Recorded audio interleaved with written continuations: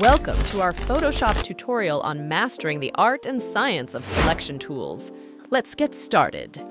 First up is the Magic Wand tool, perfect for selecting areas of similar color with just a single click. Let's try it on this image. Adjust the tolerance level to make your selection more or less inclusive of similar colors.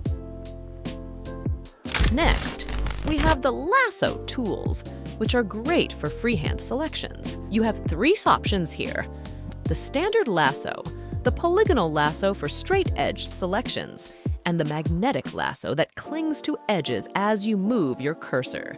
For the standard lasso tool, this is more hands-on and may not be as precise as it relies on your mouse cursor.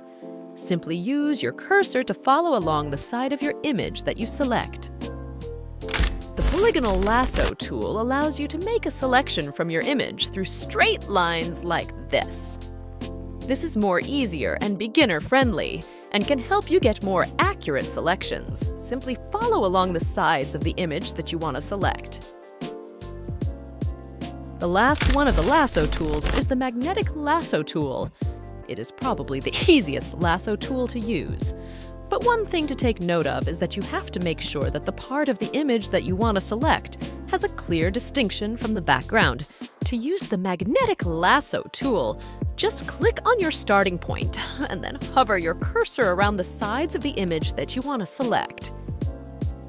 For the ultimate precision, the pen tool allows you to create paths that can be converted into selections. It's a bit more advanced, but incredibly powerful.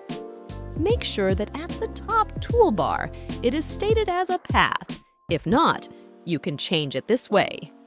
Then you can start adding your points. It is important to take note that this is more advanced, and there are more videos out there that can explain this better.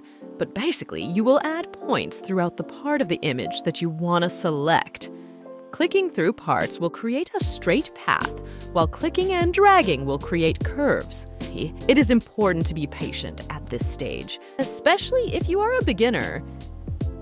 Then, after completing your path, just right-click the path and select the Make Selection. Then it'll create a selection based on your path. Before we wrap up, here are some quick tips to elevate your selection game. Go to Select and Mask to enter a workspace designed for refining your selections. Here, you can smooth edges, feather them, and even use the brush tools to manually adjust the selection. And there you have it, a guide to mastering the selection tools in Photoshop. With practice, you'll find which tools and techniques work best for your projects. Don't forget to subscribe, leave a like, and drop a comment if you have any questions. Thank you!